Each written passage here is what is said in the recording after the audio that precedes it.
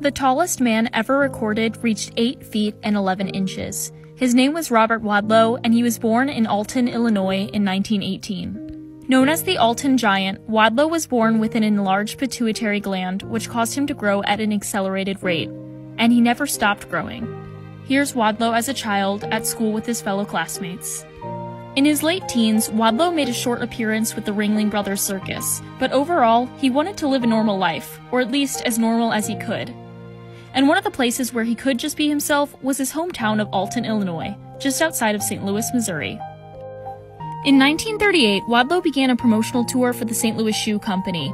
On a trip with the company in 1940, he came down with an infection caused by the rubbing of a brace on his ankle.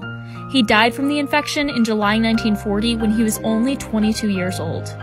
He is buried in his hometown, where they have erected a life-size statue of him.